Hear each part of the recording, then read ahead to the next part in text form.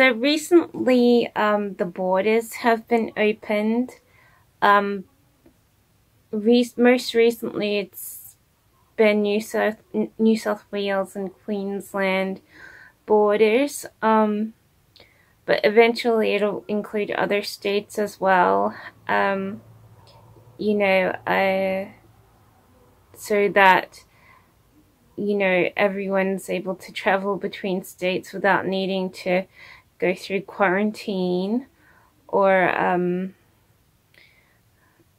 anything else. So it's really important, the borders opening, because it's getting towards Christmas. It's a peak season when people want to travel to be with other family members.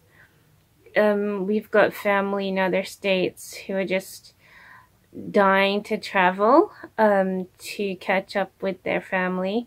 So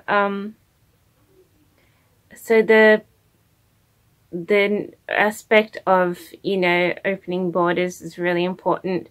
One of the first articles of opening borders included SeaWorld actually banning a politician from entering their theme park because they were against opening the borders between Queensland and New South Wales. So that was like one of the first reports that I noticed that included the issue of opening the borders. Before that, it was allowing people to travel via plane or any other use of public transport or by car in between states.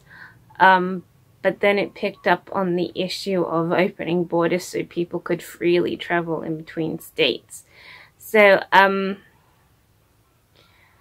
that SeaWorld issue was an article for a couple of days, and then slowly, the borders began opening. So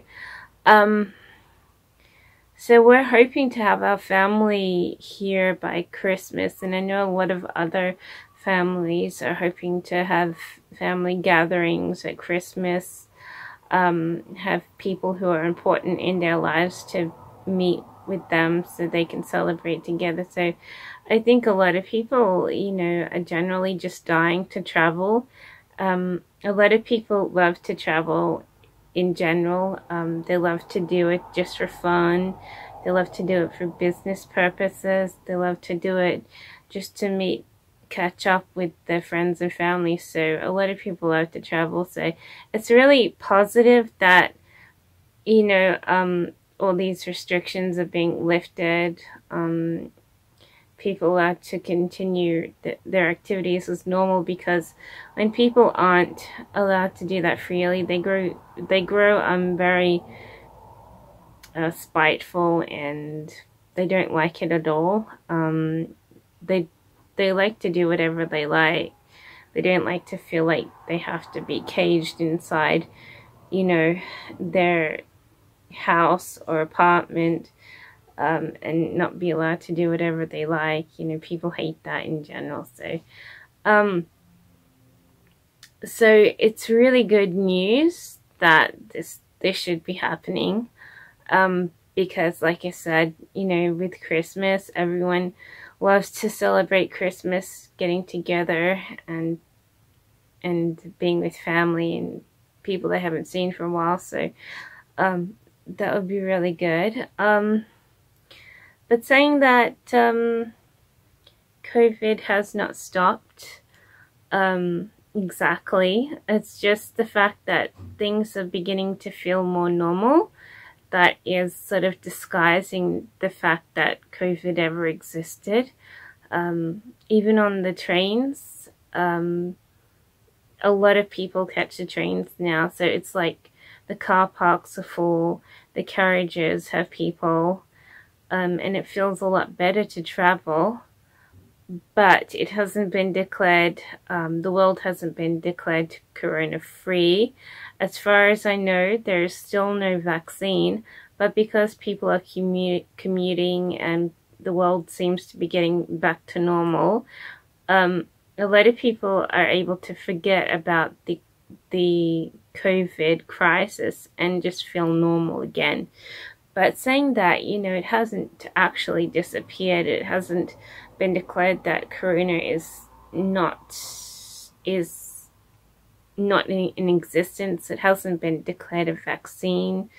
A lot of things haven't been declared, but because the world is functioning again, everyone just assumes that they can get back to their normal life. And without the news picking up on the subject, you know, everyone's going to just not worry about it. So that's the thing that I've noticed. It hasn't been declared that corona is curable. It hasn't been declared that corona is gone and will never come back. It hasn't been declared there's a definite vaccine. And all these things haven't been actually declared, but the world's functioning. People are moving to and fro. So it feels a lot better. But you just think, well, if people hadn't stopped going outside, would anyone have noticed the corona issue? A lot of people would say, oh, well, that's why people are indoors, to make sure that it's not spread. But, I mean, it needed the world to stop to announce that it was an issue. Because when it wasn't, when the world wasn't forced to stop, everyone was pretty much going to ignore the news, ignore the issue that was outlined on the news. I mean, one of the early articles said, oh, some place in New South Wales, a small country town, had some sort of outbreak, and everyone needed to stay inside, and they bought a lot of toilet paper. I mean, that was one of the first articles that came through the news, and it's like, if the world hadn't stopped, would people have noticed corona? And you just think, I don't think so. I mean, even now, like, it hasn't been declared that corona is curable or anything, and but even now, with everyone going to and fro and the world functioning again, it's like you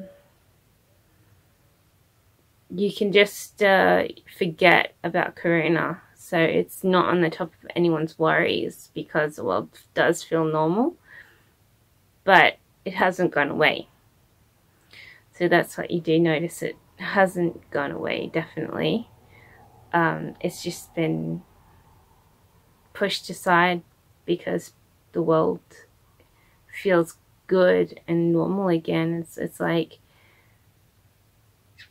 and I think that's the way it would have been if the government hadn't stopped the stores from selling goods, if the government hadn't, you know, enforced legislation upon stores to ensure that they meet higher hygiene standard, etc. So I feel like, you know, the way the world is now, where it's not been declared corona-free, but it's the way the world is moving, if it had continued to move earlier on, I don't think anyone would have noticed corona, actually.